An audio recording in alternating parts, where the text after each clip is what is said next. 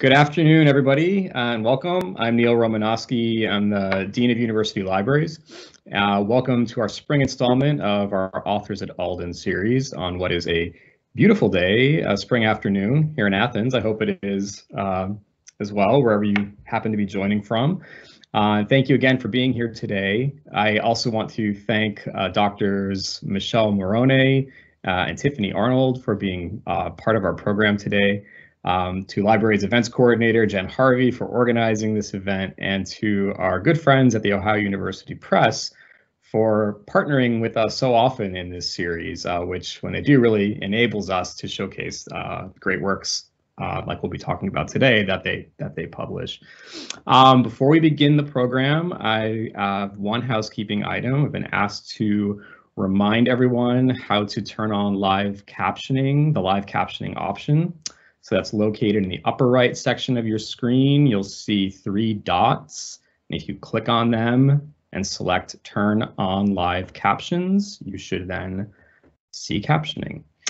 So without further ado, it is now my pleasure to turn things over to Beth Pratt, Interim Director of the Ohio University Press, who will be introducing our guest today. Thank you, Neil, and thanks to Alden for hosting this today. I think it's going to be a fascinating conversation.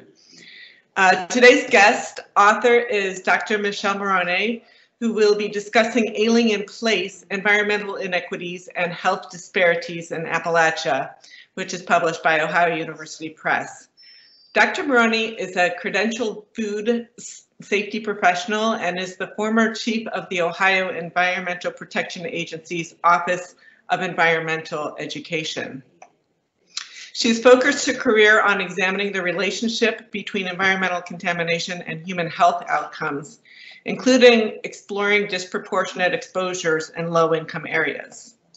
Along with Ailing in Place, Dr. Morrone has published numerous articles on environmental health issues such as fracking and pollution and their relationship to health. And she also collaborated with Jeff Buckley to write Mountains of Injustice, Social and Environmental Equity in Appalachia, also by Ohio University Press. Dr. Morrone will be joining us with Tiffany Arnold, who is an assistant professor of instruction in the College of Health Sciences and Professions. Dr. Arnold's research and professional interests include Appalachian cultural competency development in healthcare professionals and the impact of culture on decision-making for low-income Appalachian youth. She has participated, among other things, in the 2019 Appalachian Teaching Project. So thank you for joining us, and we'll turn it over to you. Okay, so thanks everyone for being here. I think what I'm going to do first is spend a little bit of time providing an orientation to the book, Ailing in Place, give you a few definitions I think that will be important to understand the context of the book, and then share with you a few of the stories that are in the book as well. After I'm finished, Dr. Arnold has some questions that we're going to have a short conversation, and then we'll be opening it up to questions from anybody in the audience. Does that sound the way you understand it, Tiffany? Yeah? Yeah, that sounds great. Okay, so I'll go ahead and get started. So the first thing I have to do is on my title slide, about environmental inequities and health disparities in Appalachia is I don't want to assume that everybody who's participating today knows where the Appalachian region is, where it is located in the United States. So the Appalachian region has actually been politically defined by the federal government, and it consists of 420 counties, and it encompasses 13 states. And the only state that is completely delineated as Appalachia is the state of West Virginia. And this map here shows you the subregions in Appalachia that are the northern, which is the kind of the turquoise at the top, and then the north central, the central Appalachian region, south central, and southern. And when most people think about Appalachia, I think attention draws to those states that are in the central region, including Eastern Kentucky, Southwestern West Virginia, a little bit of Tennessee. And as we walk through some of the health conditions in the region, that keep this map in mind, because the Central Appalachian region is a little bit different than the other parts of Appalachia when it comes to health. So let's talk about health first. So health is really multifaceted, and the factors that influence it are complex and interrelated. Health is defined, most health professionals, public health professionals, and those who work in the healthcare field define it as a complete state of well-being, not just the absence of infirmity, not just you're not sick, so you're healthy. It is a complete state of well-being, and it includes mental health. And I hope that we get to a point sometime soon where we don't have to say, and it includes mental health, that everyone will understand that mental health is part of a complete state of well-being. Now, when we have a disparity in health, that's usually defined as a difference between groups or individuals, just a flat out difference, a health disparity. Now, different than a disparity is an inequity. And an inequity is really an unfair difference.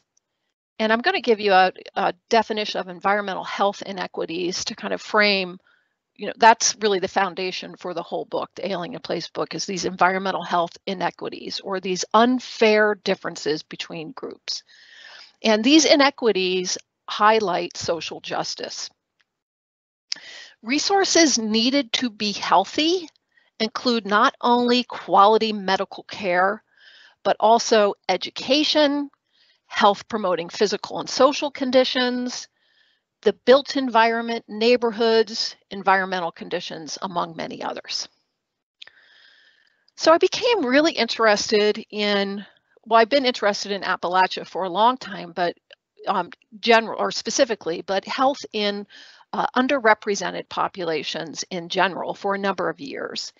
And in 2017, the Appalachian Regional Commission, which is a federal organization, put out a report that was focusing on health disparities in Appalachia. And what they discovered in their research is that people in that central Appalachian region, that yellow region on that map, feel physically unhealthy 42% more often than the average American. So this is based on survey research. So someone from Central Appalachia is more likely to say, almost twice as likely to say, I don't feel well. I feel physically unhealthy, more so than the average American. They also discovered that people who live in the Central Appalachian region also feel mentally unhealthy about 25% more often than the average American. So your perception of your health is part of your complete state of well-being. And here's where this is the first time we start to see some documented health disparities in the Appalachian region. The suicide rate is 17% higher in Appalachia and 31% higher in Central Appalachia. In the data that was used to put this report together, that was published in 2017. So it was data from 2013. They also note, Appalachian Regional Commission also notes that 6% of Medicare prescription claims in Appalachia were for opioids. And the difference is not that great. In the rest of the country, it was 5.3%. And then another indicator, another factor of these multifaceted health that feeds into health is your access to health care.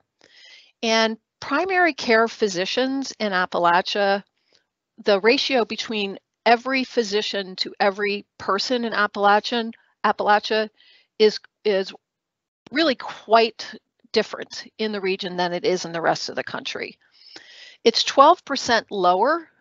There's 12% fewer primary care physicians in Appalachia in general, 22% lower in the central Appalachian region, and 40% lower in counties that are the most economically distressed.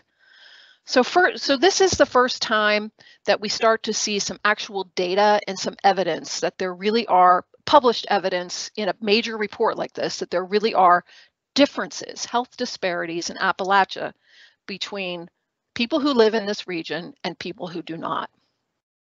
So to bring this home to Ohio, one other indicator, there's lots of indicators, but one other indicator of health disparities is taking a look at the leading causes of death. So the graphs I'm going to show you right now are not indicative of higher incidences of these diseases, but they compare the death rates. So how likely you are, based on where you live in Ohio, to die from these conditions.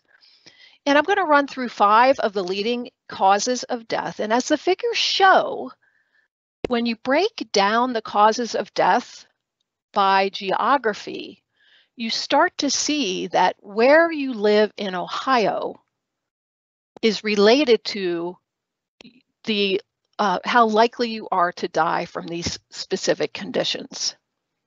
So the red bar shows you the Appalachian counties in Ohio. And let me back up and run through those again. So there are 32 Appalachian counties out of 88 in Ohio. And you can see if you have heart disease, the 210 people per 100,000 die from heart disease in 2019 data in Ohio. And follow the red bar, because those are the Appalachian counties. Then you can see it's highest for cancer, highest for accidents, highest for chronic lower respiratory diseases, and highest for diabetes. So again, some differences just within our state, difference between the 32 Appalachian counties compared to the rest of the state. Another indicator of health disparities. So with this information and my background and really trying to understand why are there disparities and what disparities are actually inequities that contribute to these differences. And over, you hear health professionals and you see articles and politicians talking about lifestyle.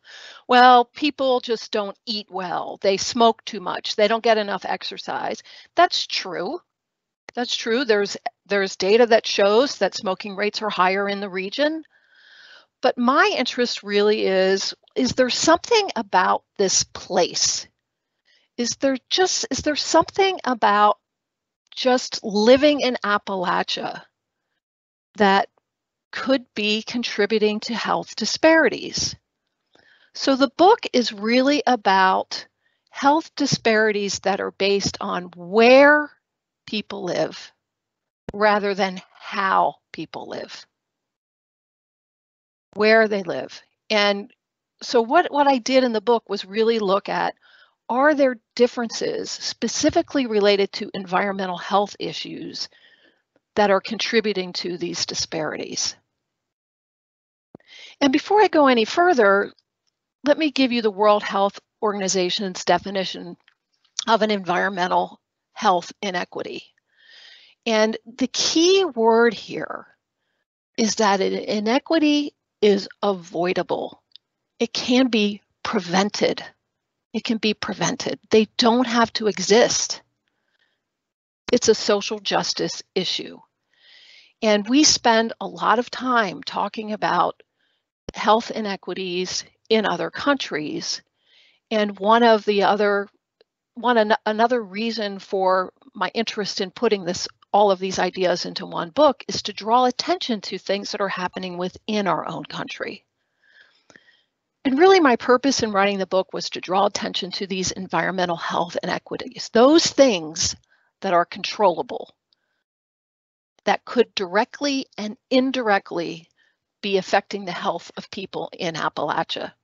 And this includes looking at some high-level issues and then delving into specific issues in local communities. And the topics I cover in the book include the built environment, water pollution, food safety and security, toxic releases, resource extraction, facility siting and occupational health, and disasters. And looking for some of these avoidable inequalities in Appalachia that might be affecting health. So what I'm going to do now is just take a few minutes, and we're going to start with a high level issue, a built environment issue, and then I'm going to narrow it in and talk about a couple of other more localized stories that I highlight in the book. So first of all, let me just share with you a little bit about radon. So this is one environmental health issue that I think is very interesting, and that's the issue of radon. So what is radon? This is an example of a built environment issue, specifically related to inside environments. It's a large scale place-based issue rather than a localized story. So radon is probably the most significant and least understood environmental health problem. It's a naturally occurring radioactive gas that's emitted from uranium. It is place specific because it is so tied to geology. This map that you see on the screen right now is from the United States Environmental Protection Agency, and it identifies areas in the US that has the potential for elevated indoor radon levels. US EPA developed this map using some data that they gathered on indoor radon measurements, geology maps, aeroradioactivity, soil parameters, and foundation types. So this is a rough estimate map. It represents general estimates, and US EPA specifically recommends that local places should do more in-depth analysis, but this map can be used to identify local places that should be looked at. And you can see in this map that high levels of radon are not unique in Appalachia. However, the 13 states in the region, which is roughly the area that is orange and red in this part of the country, the 13 states in the region, the highest levels of radon are estimated in the Appalachian components of those states. And this, it should be of no surprise, is where the coal is. So this map is from the US Geological Survey, and I've put it on the same slide with the US EPA radon map. So you can see and just kind of roughly see the relationship between coal and radon. You can see in the Central Appalachian region, which is this region right here, we have some of the red areas, the zone 1, or the counties that are estimated to have the highest amounts of radon. So these are the types of, this type of issue is an issue that really made me really curious. When we can see, all right, we've got radon, we've got coal, I can look at maps and I can maybe see some associations, but there's really no data that has a cause and effect or has a complete relationship between the two. But you know, is there something there? The relationship between coal and radon is compelling, especially when you take a look at cancer rates or cancer mortality. Lung cancer is significantly higher in Appalachia than the rest of the United States. Now, it's true that smoking here in the Appalachian region, the rates are higher. But I just question, is it possible that there are place-based factors that also contribute to lung cancer? Good studies indicate that just living near a coal field correlates with high levels of lung cancer. Radon levels in mines. Studies also indicate that radon levels in mines could endanger miners' health. And when you burn coal for electricity, you also release some radioactive particles. So proximity to coal could be seen as an indicator of exposure to radon. Then the risk of radon exposure is enhanced by housing conditions. Poor foundations, poor ventilation, as well as housing units that use well water can increase exposure to radon.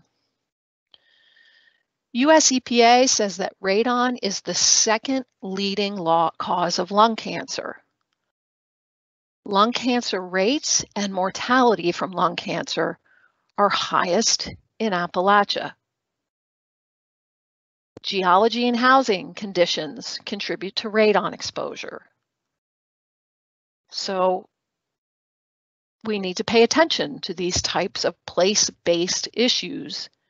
And the inequitable part of this is, we can't control the natural sources of radon, but we can prevent people from being exposed by paying attention to the built environment and improving housing conditions, for example. So that's one high level issue, and I delve into radon just a little bit in the book. I also talk about lead and secondhand smoke. Let me take you now to a more localized issue, and this is a story about drinking water. And it's from Wyoming County, West Virginia. Robert Wood Johnson Foundation produces what's known as the County Health Rankings on an annual basis, and it's a really excellent resource. And in the County Health Rankings, they actually rank every county in each state based on health outcomes and health factors. And the health factors include things like clinical care, the physical environment, demographic information. So factors that contribute to health. And you can see here, this is from Robert Wood Johnson's 2020 County Health Rankings, Wyoming County, down there in the southwest corner of Virginia, that's Central Appalachian region. Out of the 55 counties in West Virginia, it ranks 49 out of 55 when it comes to health outcomes, and 50 out of 55 when it comes to health factors. It is located in a place that is described as the hidden gem of southern West Virginia. Since 1912, when the first coal mine opened within its limits, Wyoming County has been a hotbed of coal production in West Virginia. In 2013, for example, more than 6 million tons of coal was mined in 15 underground and 10 surface mines in Wyoming County, and it was ranked as one of the top 10 coal-producing counties in the state. The coal industry in the county employed about 1,300 people in 2013, a significant number considering the total population of the county was only about 22,000 people. As the total state employment in mining decreased, the overall state unemployment declined with it, and during the 1990s, the employment rate in West Virginia hit double digits, peaking at 11.6% in early 1992. And at this same time, the total coal production sunk to its lowest levels. The state as a whole, West Virginia was able to rebound in the 1990s and early 2000s, but the recovery was undone as the whole country went into recession. So this situation in West Virginia is a story of the legacy of coal mining. And that legacy takes us to a town called Budd in West Virginia.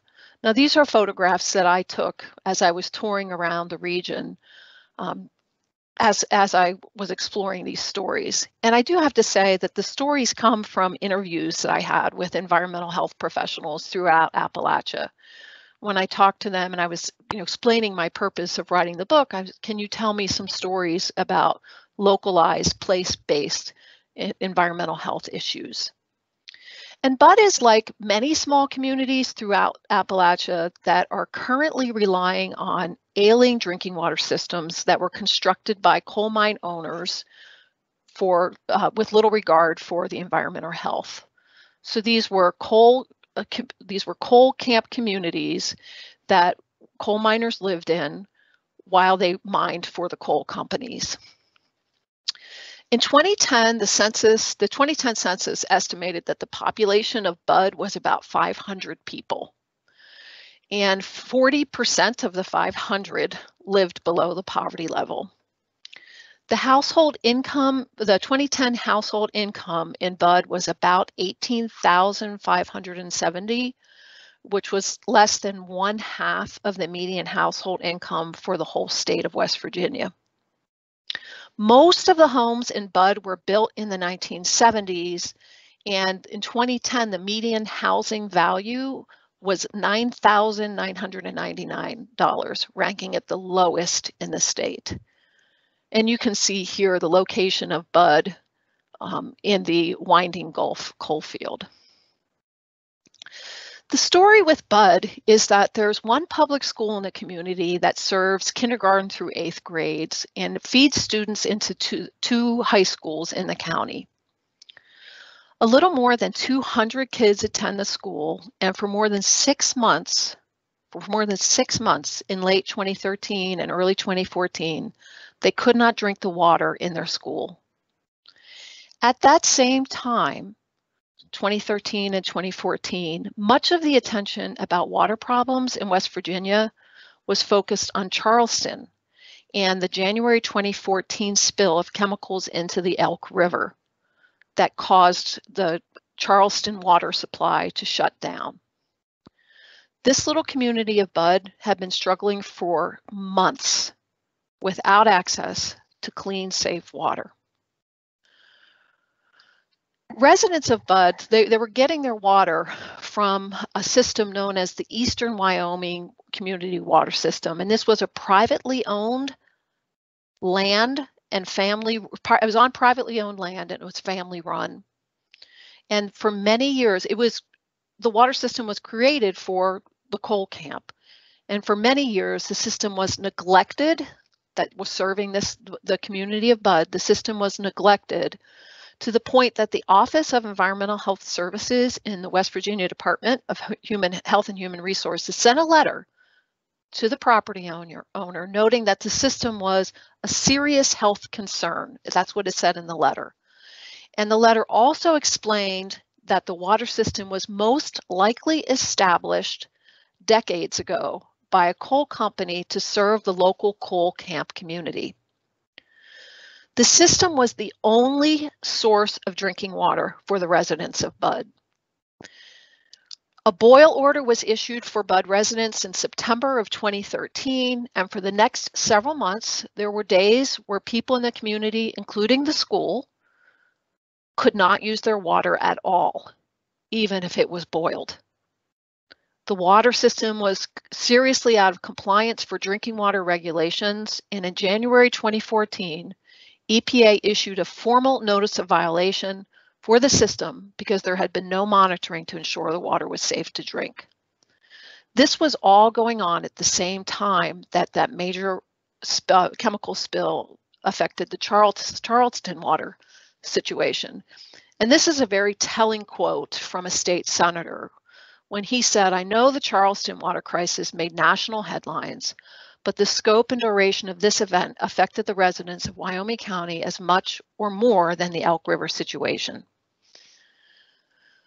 Finally, after almost 6 months, the boil order was lifted in April 2014 because the water system was sold to the local public service district. A new operator was hired and maintenance was completed, and the water tested safe to drink. The example of Bud shows us health disparities related to environmental health inequities in one state, in West Virginia. Resources were really siphoned to deal, and I'm not saying it was a wrong thing, I'm just saying that resources were siphoned to deal with the Charleston situation, where this small rural community, Bud in Appalachia, they're both in Appalachia, this small rural community was struggling to even have safe water, to even have access to water at all. So an example of a local, much more localized than the radon issue. And then the other story I'll share, I can share a lot of stories, but I picked two for today. I'll share a story of hydraulic fracturing, which I talk about in the book when it comes to resource extraction. So I'm going to talk about Carroll County, Ohio. And the interesting thing about Carroll County is in the Appalachian region of Ohio. It's one of the 32 counties that's considered Appalachia. Here are the 2020 figures from the county health rankings. Carroll County is pretty good when it comes to health outcomes and health factors in the state. Now, this is 2020. This was not the case 10 years ago or even 5 years ago. Carroll County was ranked much lower. Conditions have changed in Carroll County, at least in part related to hydraulic fracturing. Now, I'm not going to spend time explaining what hydraulic fracturing is. I'm going to assume that many people have at least some understanding that it is a technique to get gas from shale, natural gas from shale. But Ohio, Appalachian Ohio, has really been a hotbed of activity. Now, Carroll County, here is a picture driving into Carroll County from the adjacent Monroe County. According to the U.S. Census, the population in Carroll County in 2012 was about 28,000 people, and there's 1,023 square kilometers in Carroll County, so about 28 people per square kilometer. As you all know, each county in the U.S. has what's known as the county seat, which is the town that houses most of the county government, and this is the county courthouse in Carrollton, which is the seat of Carroll County. On the outskirts of town, 5 years ago or so, this would be a very common scene. This is a drilling rig for hydraulic fracturing. And I want you to note the soybeans in the foreground. These, by the way, I took all of these photos as well. This is a well pad after the drilling rig has been removed. Each well pad occupies in the neighborhood of 3 to 5 acres. So this well would be producing natural gas. Here is a well that's producing natural gas, and I want you to note the proximity to the playground in this photograph.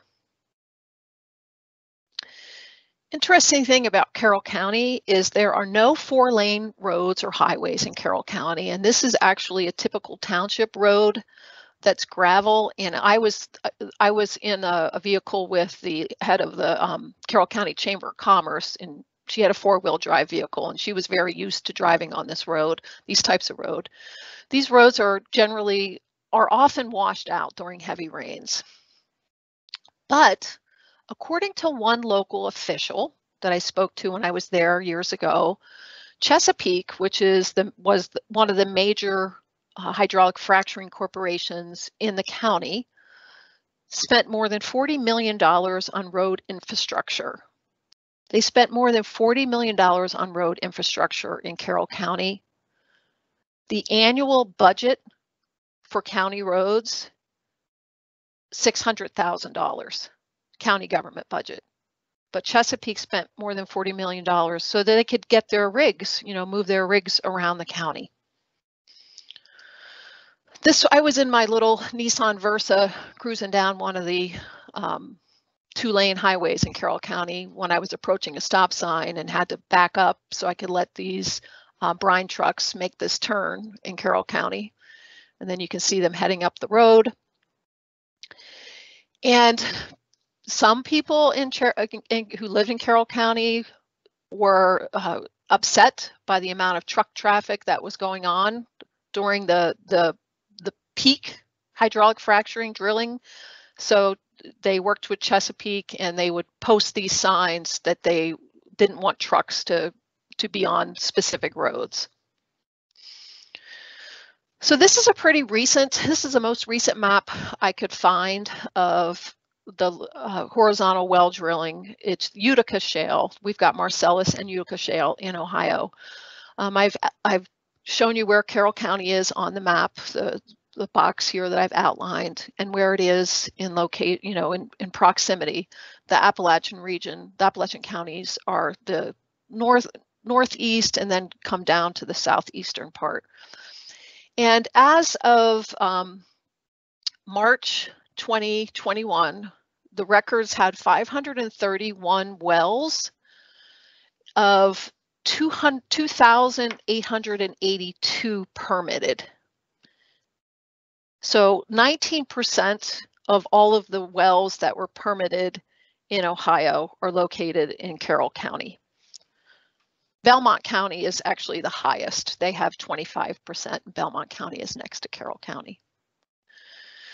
So if we take a look, if we do the breakdown, this is well activity in Ohio. It's 17% permitted, drilled, and producing as of last week. You can see that Carroll County has 17%, Harrison County 18%, Belmont County 23%. If you use Carroll County as a case study, there are 533 wells in the county with an area of 399 square miles. So there is more than one well per square mile in Carroll County. All of the land that is going to be leased in the county is already leased, largely to the benefit of private landowners who are mostly farmers. However, if you look closely at how individuals have spent their money, you won't find people moving out of the county.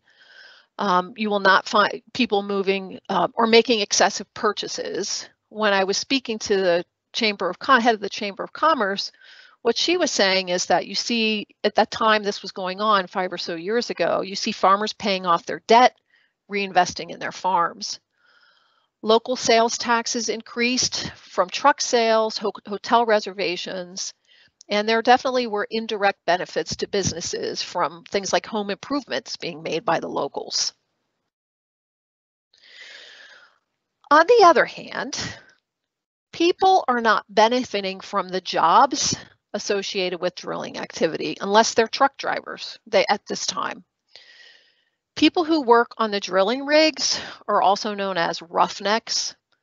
They're mostly transient and they move from place to place with the drilling companies. And this has created, according to the people I interviewed in the county, this created some friction between roughnecks and locals. And at the height of the drilling activity, there were calls to the local sheriff, and those calls doubled during that time. In addition, one problem with the pace of the drilling in the county was that these rigs don't have specific addresses, so it makes it really difficult for emergency personnel to respond when there's an accident. All in all, the local government services such as the health department, the local law enforcement, and utilities face significant challenges dealing with the new demands from drilling activities. So what does this all mean for health? Well, actually, we don't know.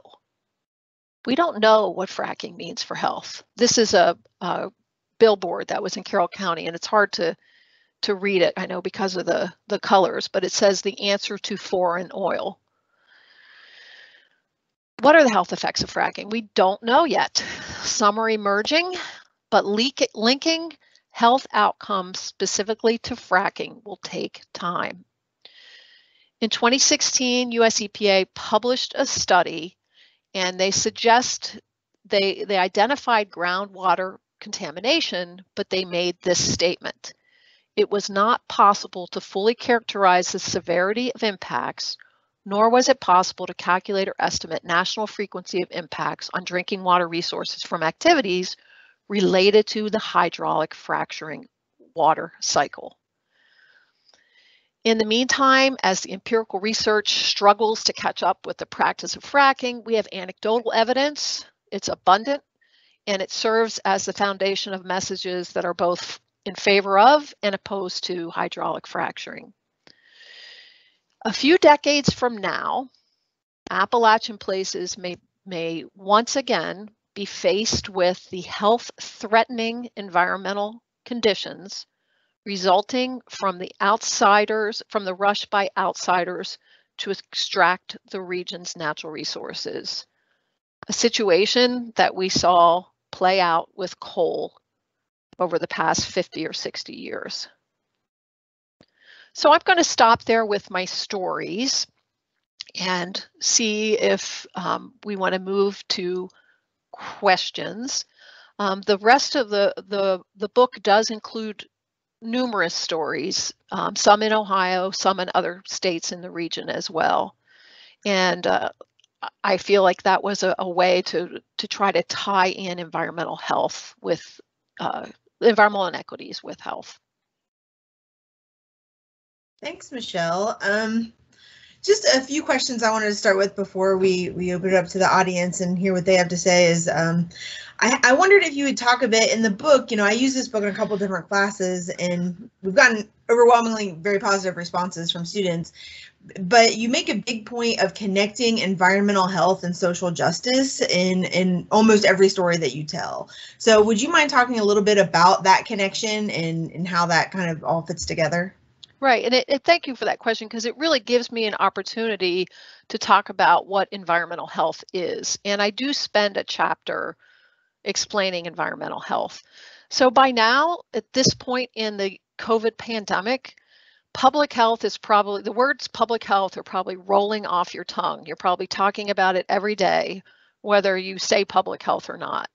So environmental health is a component of public health, and it really focuses on understanding the relationship between the environment and human health.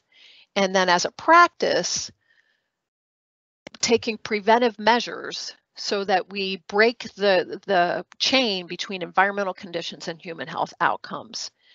And the thing about it is environmental justice is such an important component of environmental health practice. And we see this not just in Appalachia, but think about some of the leading environmental stories, contemporary leading environmental stories, and probably the best one that most people have heard at least something about is the conditions in Flint, Michigan, with the drinking water. And that being an environmental health issue that specifically affected underrepresented and minority communities. So it's the inequities that lead to the injustice, and for many reasons, environmental conditions seem to be conditions that are inequitable in many places. So there definitely are social justice issues that are just woven throughout the field. Well, along with that, in the book, you talk about Appalachia being a pollution haven, which I end up using that term a lot when I talk about the region. Can you kind of explain what that is and why this region is so known for that? Yeah, so a number of years ago, I did some research on some empirical research looking at conditions in Appalachia related to specific environmental circumstances like toxic releases or facility siting. And the supporting research that was kind of underlying all that work was some work that took a look at the relationship between the economy and the environment. And this pollution havens hypothesis is one that says, look, if you live in a place that has a really good economy and low unemployment and a bad environment, then it's different than living in a place that has high unemployment, a poor economy, and a bad environment. And those areas that have a poor economy and a contaminated environment are thought of as havens for pollution. And another way to put it is when a organization or a company or a polluting facility is looking for a place to site their facility, whether it's a landfill or a smokestack or a prison, which I talk about a prison in the book, they'll often, not always, but often they'll look for the place that is most or is least empowered and is most in need of whatever economic growth they will tout, to get their facility built. And a lot of times, in some of the stories I tell in the book, these places are in Appalachia. There's two glaring examples. One I talk about in the book is in Forest County, Pennsylvania, which is with a state correctional facility. But another that's more related to a pollution haven is the uranium enrichment facilities that were located. 3 of them were located, 2 within the boundaries of Appalachia and 1 in Paducah, Kentucky, which is Western Kentucky, but still in the region. So those Appalachias became like a haven for the pollution associated with uranium enrichment facilities. And I do go into that somewhat in the book. So I hope that's kind of a circuitous answer, but.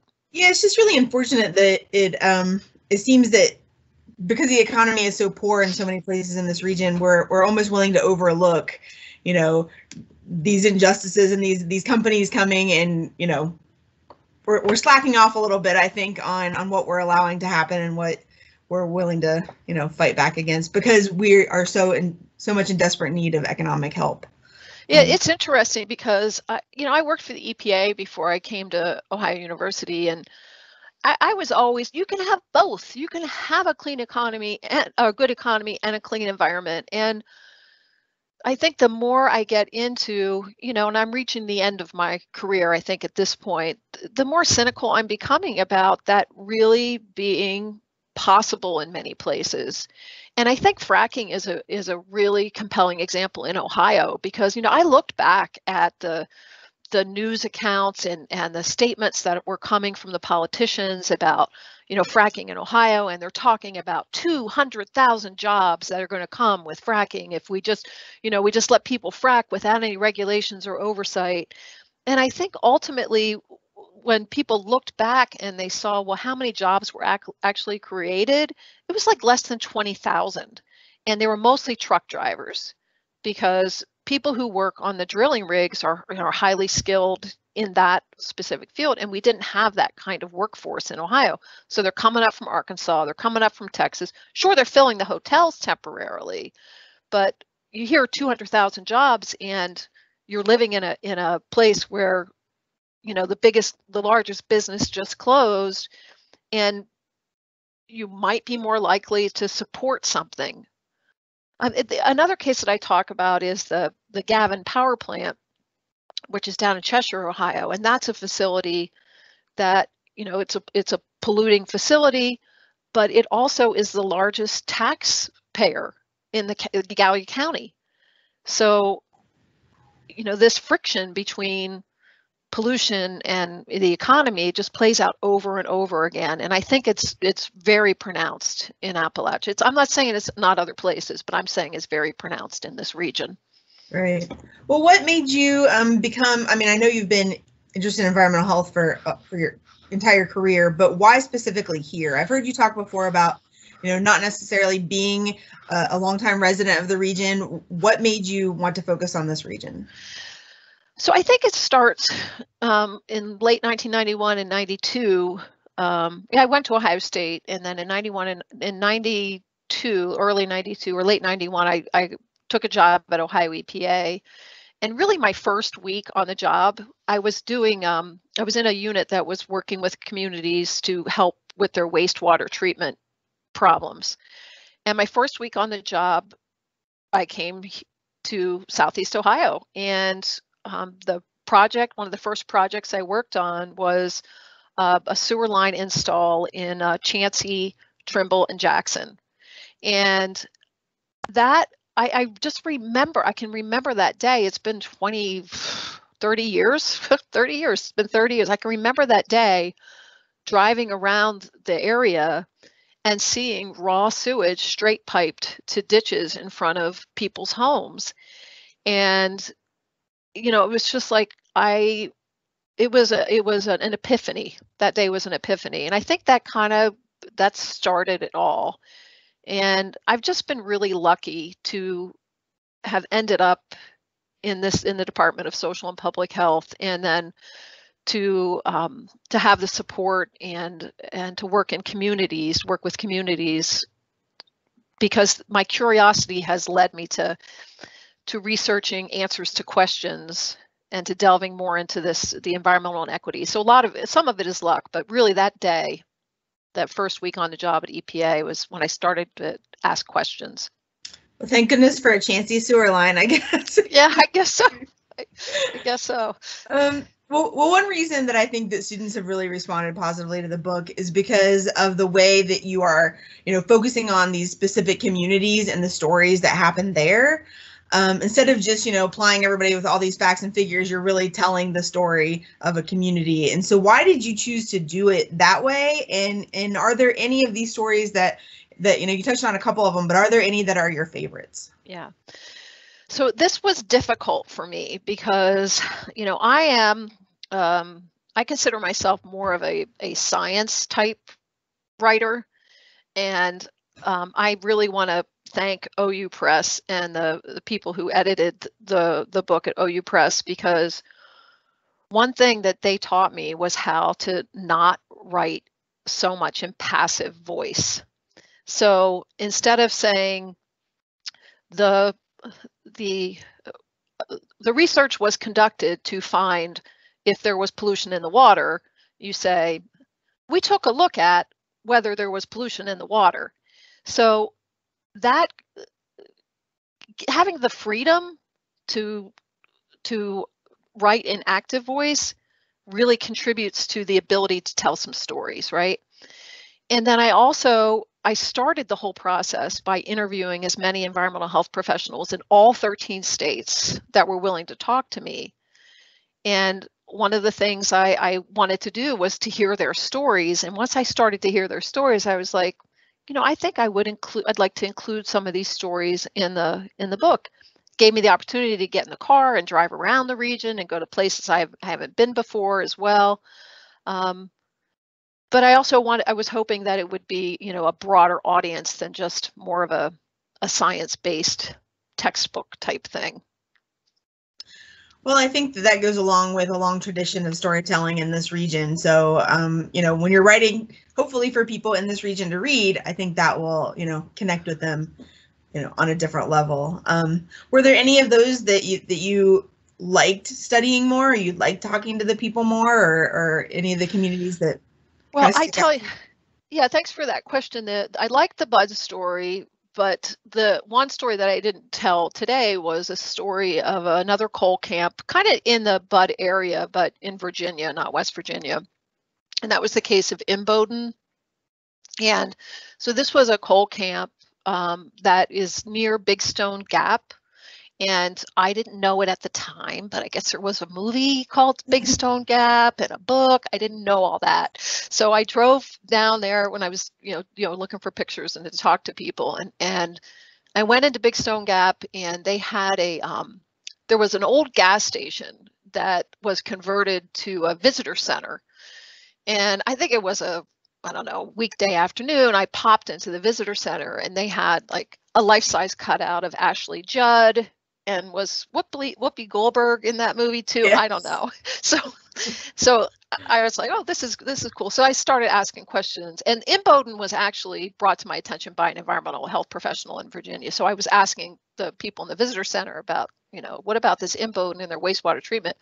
Like, oh, I had no idea. So I drove over to Imboden, which was like 10 minutes from Big Stone Gap, and it is an old like coal camp, like you would, maybe 20 homes. And they were straight piping their wastewater right from their homes into a creek right in front of them. But they got together, the 20 homes or whatever got together and was able to get a grant and some other funding. And they built a small wastewater treatment, I don't want to even say facility, but a wastewater treatment operation for those 20 homes. So when I looked at those homes, and I do have some pictures of it, those homes in that coal camp, they were just so different than the homes in the next coal camp over. And it was just kind of a success story. It brought attention to the fact that there's still like 20,000 straight pipe communities in Virginia, but this was one example of a positive outcome. And at that point, they were talking about getting Imboden. It was named after a general, General John Imboden, but getting Imboden on the National Register of Historic Places. I just looked the other day to see if they'd been successful in that. I couldn't find any information, but I loved that story, and I loved going to that little community and looking at their church, and it was great. Yeah, that was a one that stood out to me because it's so easy, I think, for people to focus on the struggles, and that's one where it really shows community resilience and a lot of the positive attributes that we have in this region. So I'm glad that you included that. Just a couple more questions to wrap up before we get to the audience questions. But I wanted to ask you, for college students who are hoping to enter the field of environmental health, they may not know how to get started or what options they have. What would you say to them at this point? So I would say, first of all, come talk to me, because we have a nationally accredited environmental health program here at OU, one of only about 30 in the country. And it is a great field with a wide variety of professional opportunities. Everything from groundwater monitoring to inspecting restaurants to taking samples out of air pollution facilities to doing occupational health and safety. If you're interested in public health in general, and that means you're interested in preventing the spread of disease and illness and injury, and if you're interested in the environment specifically, environmental health is really the only career that you should consider. Is that strong enough? That is. Okay, great. And then the last question that I had was, you've written a couple of books now about environmental health in Appalachia. And I just wondered what's next on the horizon. Do you have plans for another, or are you going in a different direction, or what are you thinking now? I don't know if I have another book in me, Tiffany. I just don't know. I've been thinking a little bit about it, but yeah, I don't have any specific plans. I have a lot of data that is deferred data. So I have I've been working a lot on rural health care and access to care in Appalachia. So that's my focus right this minute. But we'll see. We'll see. Thanks for that question. It's a cliffhanger, I guess. Makes me think. Yeah, it's a cliffhanger. Stay tuned for part 2. Well, Jen, do we have questions from people in the audience that we wanted to talk about? Actually, yeah, we actually already have one in the chat. I just want to let everyone know, if you have questions for either Dr. Morrone or Dr. Arnold, you can go ahead and either raise your hand or type it in the chat, and then I will call on you or read the question out. So the question we have in chat came in a little earlier from Jeff Callett. And Jeff is wondering, what else is radon associated with besides coal? Your map showed high radon levels in non-coal rich areas like the upper Midwest, Wisconsin, and Minnesota. Okay, so first of all, Jeff, hi. And second, that wasn't my map. That was US EPA's map. So I just want to let you know. So radon comes from uranium-rich geology. So any kind of geological formation that has uranium is going to be potentially, you're going to have potentially high levels of radon. It's not just coal. That's probably the best I can do in terms of the answer in that question. All right, thank you. And it looks like we have someone with their hand up. Helen, would you like to unmute yourself and ask your question? Hello, can you hear me okay? Yes. Hi, Mom. Great talk, by the way. So I have a question for you, which is, obviously I've been witness to a lot of your research over the years, and what I wonder about is how this line of work has changed the way you look around you, because it is so place-based. When you are driving through Pennsylvania, or when you are, whether you're there specifically to do research or not, how does it change what you see when you, look out the car window or something like that? Thank you for that question. And Helen actually came on an excursion with me to Western Pennsylvania. And I have to say that I first see the environment. I first see what's around before I even see the people. And I'm just really, I guess, hypersensitized to environmental conditions. And some things you can see, like you can see straight pipe wastewater. You can see air pollution coming out of a stack. Other things you can't see, like you can drive around communities and see homes, and they may look, one way, but they may not be as habitable as they look. So I'm just very, very sensitized to environmental conditions, and I really believe and really I hope that the book and sparks some conversation about these unfair conditions that contribute to health, and instead of just saying, oh, it's lifestyle, oh, it's too much fast food. So that's a really good question, and one that I'll keep thinking about, but I do see the environment first. All right, we've got a couple more questions in the chat. The first is, I'm not sure if this was discussed earlier, but what was your inspiration for writing this book? Yeah, so it like I said, it comes back to that first week on my job at EPA and being down here in Southeast Ohio and seeing untreated wastewater being discharged into ditches. But I guess you could go back further. I mean, even though I did not grow up in Appalachia, both my mother and my father's family were from Western Pennsylvania, and that's really where their roots were. My mother and father grew up in Western Pennsylvania, in Altoona and Johnstown, and I spent a lot of my childhood in both Altoona and Johnstown. And I guess 1965 was when the region was actually delineated. But I moved away to the East Coast, and I never really thought about roots in Appalachia until I came back to Ohio and then came to Ohio University. And so I still have family, in Washington, Pennsylvania, where there's a lot of fracking. So I guess that's part of the inspiration too. All right, we've got one more question in the chat, and Grace is wondering if your book touches on the uranium facility in Pike County, Ohio. Yeah. Hi, Grace. Good to see you. I'm glad you're here today.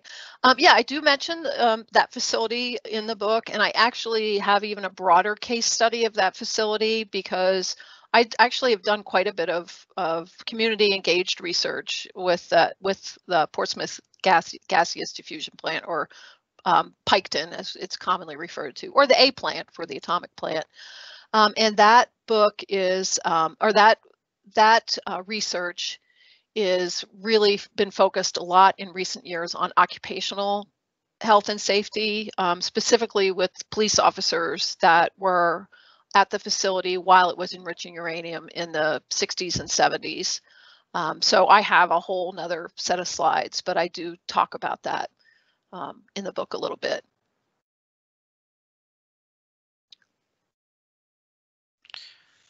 All right, thanks, Michelle. It looks like we maybe are out of audience questions, but I'm going to give our audience just a minute to think about if they have any other questions while I put a couple links in the chat. The first one is a survey that I would appreciate everyone taking a moment to click on the link and complete. And then our second link, oh, where did it go, is to the Ohio University Press's page that has both of Michelle's books on it that are available for purchase. And I believe, Beth, please correct me if I'm speaking out of turn, that these are currently on sale for 40% off because they are part of the Appalachian Studies. Oh, they are until tomorrow. Okay, so get it today. Definitely take advantage of that. Yeah. So it looks like maybe we don't have any other audience questions. I want to thank you both so very, very much for your time today. It was a wonderful conversation. I really appreciate it. Thank you to our audience for taking the time out of your afternoon. And I hope everyone has a lovely afternoon. Get outside and enjoy the sunshine. Thank you so much. Thanks, everyone. Thank you.